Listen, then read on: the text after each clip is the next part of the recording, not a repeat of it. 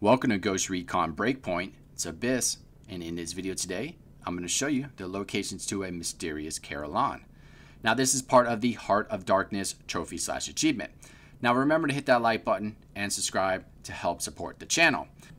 Alright, so this is a call to action video. I've already reached out to a couple other YouTube content creators, and we're trying to get our communities together so that we have a couple thousand eyes out looking for these out in the open world.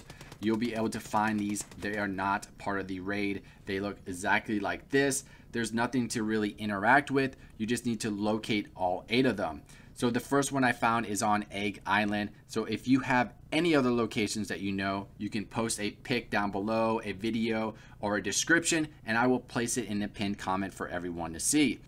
Once we found all 8 of these, then I will make a complete guide on how to find all 8 so that you can unlock the Heart of Darkness trophy/achievement.